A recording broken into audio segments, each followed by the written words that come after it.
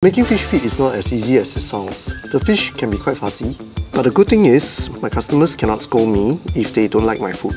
Hi, I'm Yihang. I've been with the team for more than 10 years. I am looking at finding better ways to utilize food waste, also known as valorization. Currently, I'm focusing on converting food waste into fish feed for our fish farms.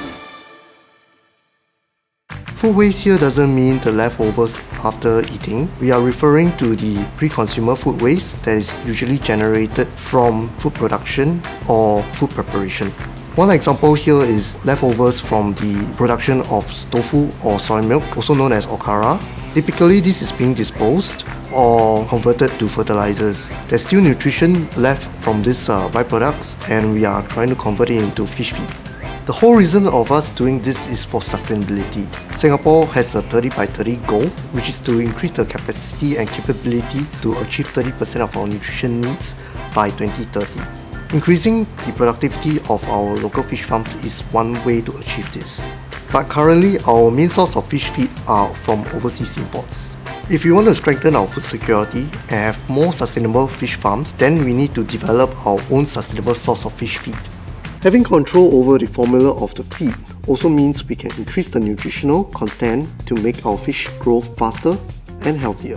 First, we look at identifying the potential raw materials such as okara or the spent grains from beer brewing, byproducts from chicken slaughterhouse such as the chicken guts. How gross is it to deal with this? So let's just say the smell is unforgettable. We will get used to it after some time. So after that, we will convert these raw materials into pellets at our lab, and then we can feed it to the fish to test the efficacy. We can do this at our feed nutrition facility, or we can also do it at the farms. We know that the feed is effective based on the fish physical growth and its overall health. So some fish can be quite picky. It's not as straightforward as just tossing some feed into the water. For example, sea bass, they are quite picky eaters because they are carnivorous in nature. They require a lot more protein in their diet.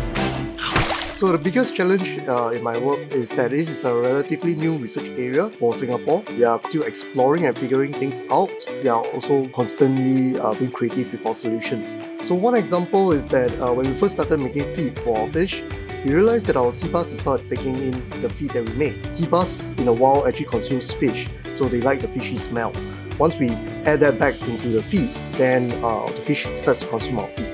When I was studying food science, I didn't expect to be working on things that people don't want rather than things that they do. And I definitely did not expect to work on food for fish. It is a very fun and interesting experience for me, and I feel a sense of accomplishment from it. Not only are we providing people with sustainable food source, we get to challenge their expectations on where exactly our food comes from.